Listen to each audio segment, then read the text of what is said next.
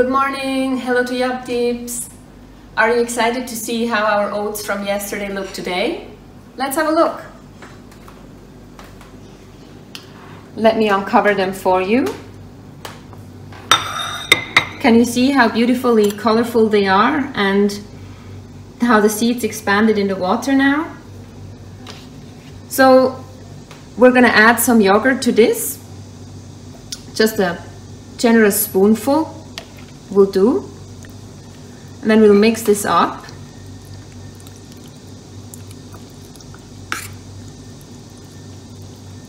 As you can see, the boring oats from yesterday are now quite colorful and they look quite appetizing already, but let's see what we can achieve with some fruit.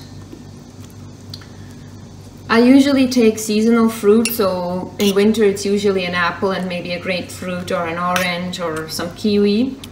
And as I am currently in Shanghai, we have seasonal fruit is pink dragon fruit. I'm gonna add that. Then we have some peach.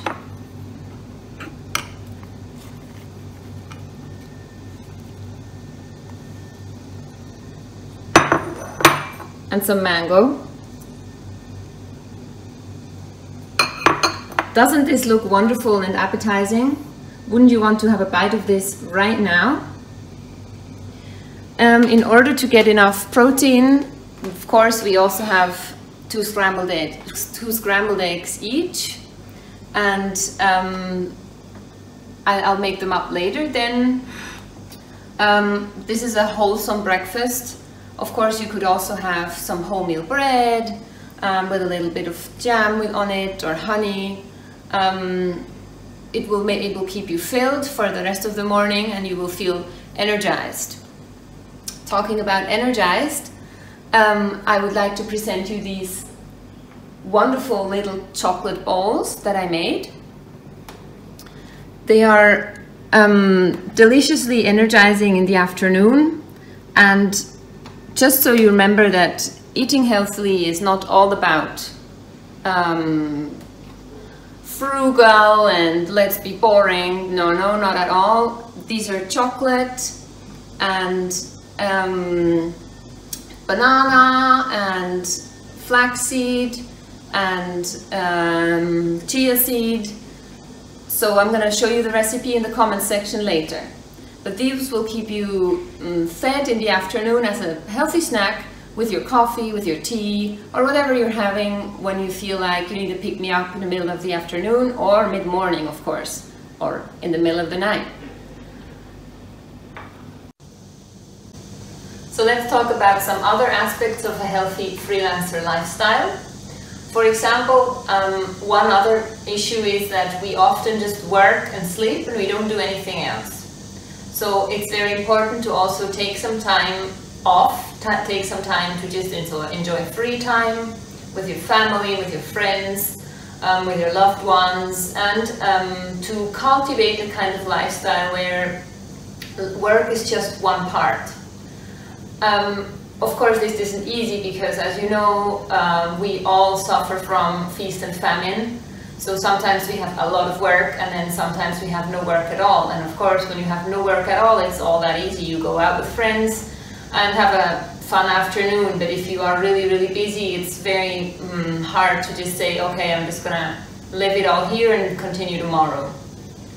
Of course, sometimes it's not possible to leave it all here and continue tomorrow. But then you should try to plan ahead. So what I do, for example, is I plan my week ahead on Sundays. I take an agenda and I sort of look at it and think, where do I do what project that I already have confirmed? And then every evening I do the same for the next day. And the next day I plan it in half-hour slots. So every project can be split into half-hour slots and I should reach X amount of words in that half-hour slot. I also plan in when I go to the gym, when I cook, when I eat, when I spend time with friends, or when I just simply do nothing. That way it's a bit less tempting to just keep working or to just waste time on Facebook or any of the social media. Because the thing is, with social media, it's great. You can just go to whatever page and look at silly cats or cute cats for that matter, but it makes you waste a lot of time. So if you plan and you want to reach the goal X by whatever time, and you've wasted the last half hour on Facebook, probably you're not going to reach the goal, and then you're going to be delayed with everything. Of course, you have to make reasonable goals. So if you know that it's absolutely impossible to reach that goal, don't set yourself goals that you can't reach. It makes no sense. That way also you can see if a new client or a standing client sends you a new project, you can see if it still fits in for their proposed deadline, or if you need to reject or suggest a new deadline.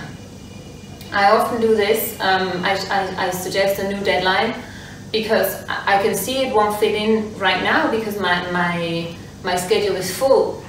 Or I try to juggle around with the other projects that are maybe taking longer, and I think, okay, maybe if I do whatever I was going to do today, tomorrow, and then I can still fit their project in today.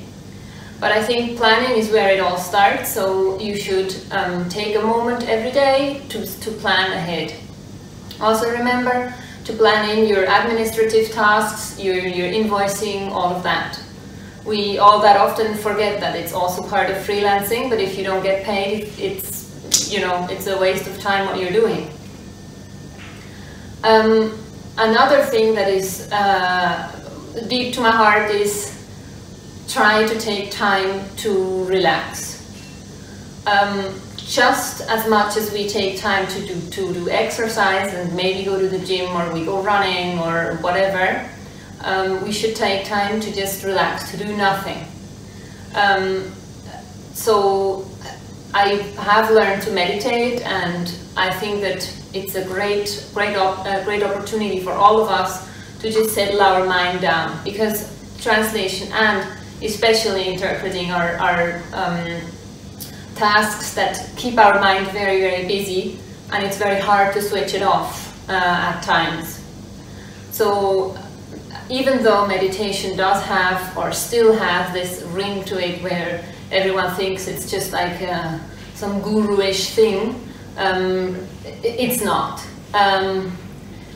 Luckily, more and more people realize the benefits it brings you, and how good you can feel afterwards, and how calm you feel afterwards, and how your anxiety has gone away. So if you think about it, for example, the people from Solar Impulse, they were meditating because they couldn't sleep for long hours on the airplane. So they had to meditate in order to keep their mind focused and switched on. So why don't you learn to meditate? There are fantastic apps nowadays that you can just download to your smartphone, and I'm sure that anywhere you are, there are also great courses to learn to meditate. Remember, it's not just about guru things, it will make you feel good. Another thing that I like to show you is this foam roller. They've become quite popular recently, and at first I was a bit reluctant to try them on, but I do suggest you get one, especially because we sit all day. And as part of your stretching routine, just roll a bit on it. Usually they come with instructions how to use, so I suggest you get one of these.